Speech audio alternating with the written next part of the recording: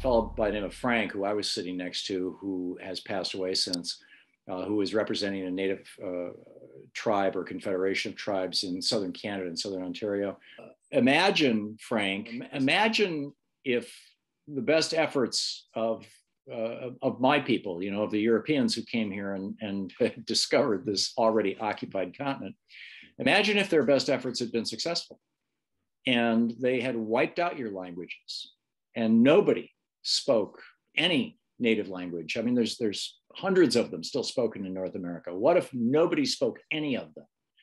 What if they had succeeded, the Catholics, you know, who authorized this whole thing back in the 1400s and 1500s?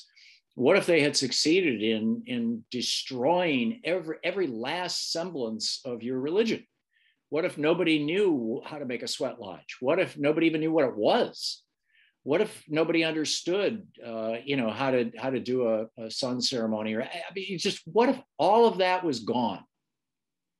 And he's starting to look a little distressed. And I said, you know, imagine if you had no connection to your ancient ancestors at all. If you had no way to understand, you know, to look at a wampum or any of the old ways of recording things, and you just had no idea what any of it meant. And I said, can you imagine, you know, how you would feel if that had happened? And he was like, that would be devastating. It would just be an overwhelming horror. And I was like, yeah.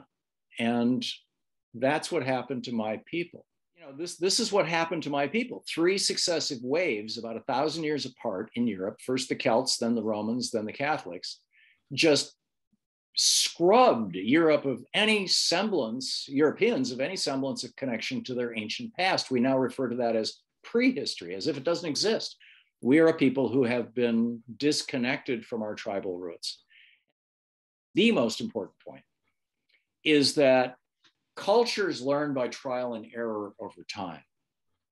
And when you look at the history of indigenous people around the world, what you find is that repeatedly people make the mistake of wiping out their environment. There was a society down in the area that we would call New Orleans right now. And they were settled, they were agriculturalists, they built pyramids, and they had come up with a system to make sure that even though there's a natural tendency in agricultural societies for hierarchies to emerge, that every person would be connected to everybody in society. So they had 4 classes or castes. The top one was called the sun gods. There were 2 middle ones, and I can't remember their names. And the bottom one was called the stinkards. And the stinkards did things like, you know, clean the toilets. And the sun gods were like the administrators and ran the country. And then the people in the middle were like, you know, the merchants and the physicians and stuff like that. But you could only marry 2 castes away from the caste you were born into. So if you were born into caste number 1, you had to marry into caste number 3 or 4. If you were born into caste number 2, you had to marry into caste 4 or 1, or like this, you know. And so every family had members of every caste in it, and everybody had relations in all castes. And the result of that was a society that did have hierarchy and yet existed in harmony. You know, I wrote about this in 96 in Last Hours of Ancient Sunlight too, that our society is, I referred to it as a younger society, and referred to Aboriginal people who have learned the lesson and gone through that cycle that the Maori were in the middle of and the New Caledonians had completed, as had most of the Native American tribes of North America, as older cultures. And that our younger culture just doesn't know a lot of these things. Robert Wolf's story is absolutely amazing. Robert was a psychologist, and he was hired by the government of either Malaysia or Indonesia, I forget which, I think it was Malaysia, to figure out why this one tribe of people, the Sonoy, S''N''O', I, or maybe I think it's 5 letters, but anyway, the Sonoy people. Why they were lazy. The government couldn't figure this out. There were these rubber plantations that were spreading across the country. And, indigenous people were leaving their land and coming to work on the rubber plantations and making money and building houses and getting drunk and, all this kind of stuff. And the Sonoy had nothing, they would have nothing to do with it. And they moved they lived in the jungle and they moved every week or two, from place to place. So they would live someplace for a couple of weeks. They would eat all the food around them. And then they would move, 40 miles away and live there for a couple of weeks and eat all the food around. And by the time they came back to the place where they had started, it was like 20 years later and it had regenerated. And so it was a completely ecologically balanced system, but you never knew where they were. And Robert was supposed to go interview them for the government. And so he goes, there was this road that just like these roads in Nevada, that just goes straight through for 400 miles. And there's like one little road going off kind of thing. There's just hundreds of miles of jungles on the right. And on the left was whatever, I think, whatever it was.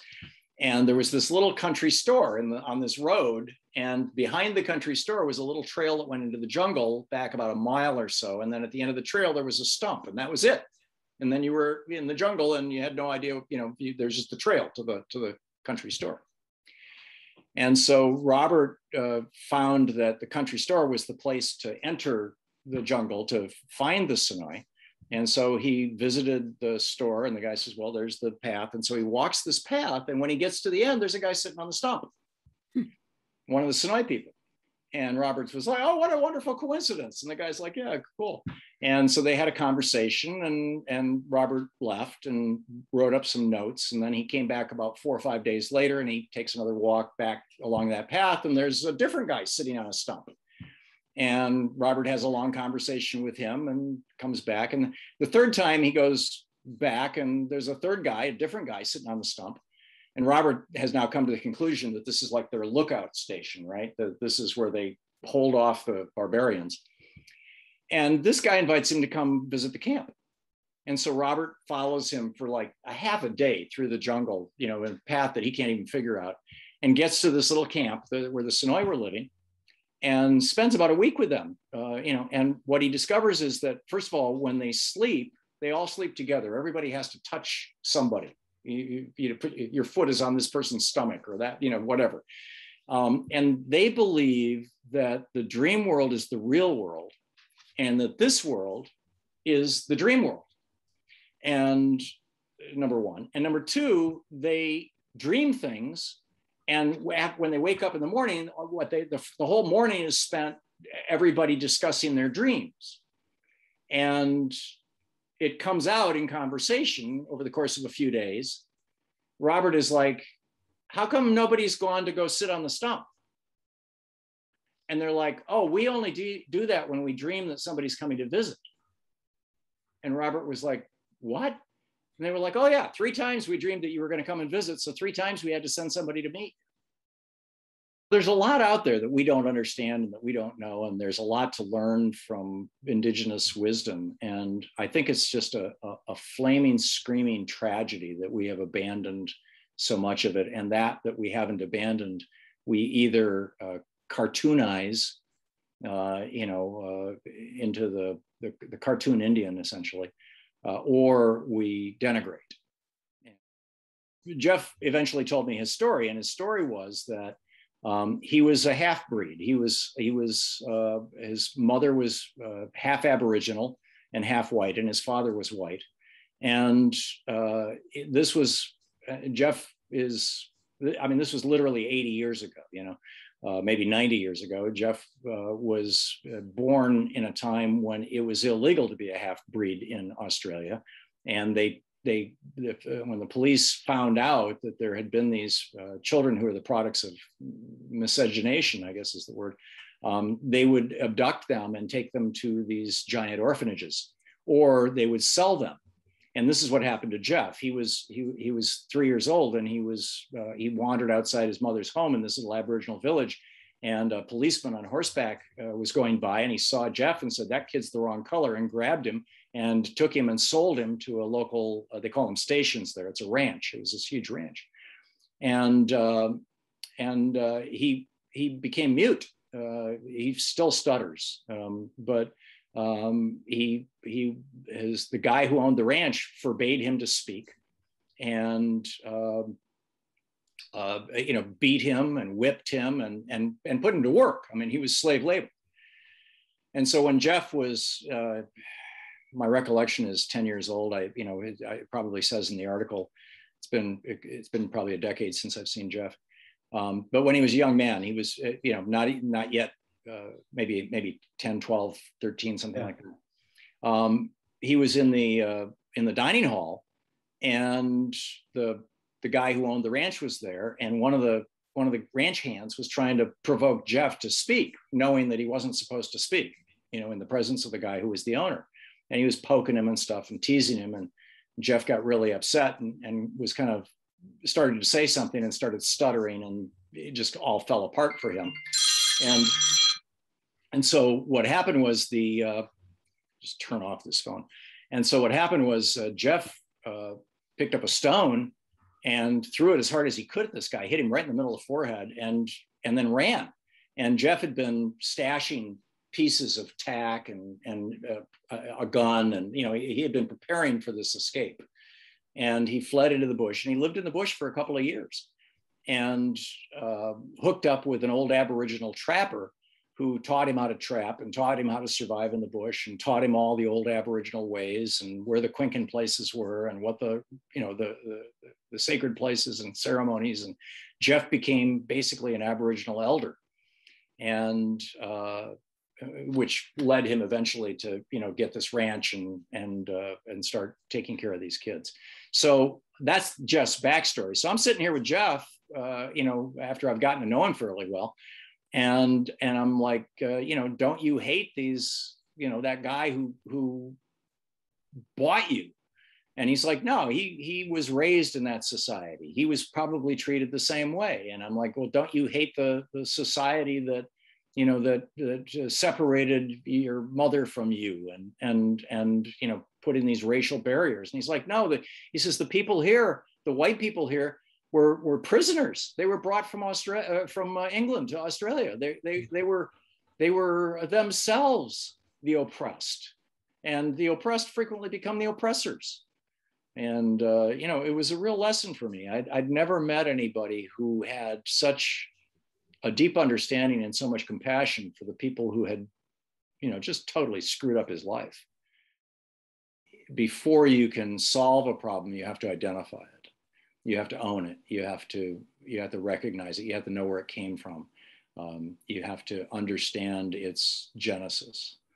And I think until we understand the cultural crisis that this unending consumption way of life, this Wetiko way of life has brought us, that we can't solve it. I had a conversation, I relate this in my book, Last Hours of Ancient Sunlight, with Professor Jack Forbes, who was the professor of Native American Studies at UC Davis back in the day. He's passed away now. But he wrote a book called Columbus and Other Cannibals that blew my mind.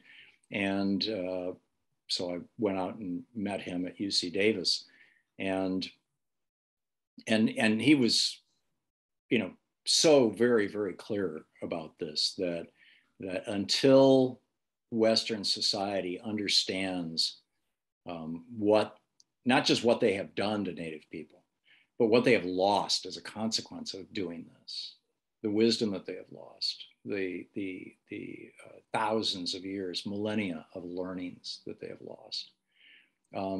It won't be possible to fix things. He gave me this word, Wetiko. He said, Wetiko is, I believe it was a Lakota word. And he said, it literally translates to cannibal. It's one who eats another person's life, not their flesh, but their life. Mm-hmm. And he said, when Native Americans were, first encountered Europeans, when Europeans first came here, at least, maybe the second time that they came to North America, Jamestown kind of melted into the forest. Apparently, they said, okay, let's go live with the Indians. But after that, when they came with the guns and the horses and things, he said, basically, my ancestors were presented with a couple of choices.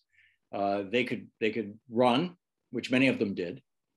They could integrate, which wasn't even an option in many cases, or they could fight. But if they fought, because the Europeans were engaging in genocidal warfare, which was largely unknown among native tribes in North America, because you have to live with the people next door.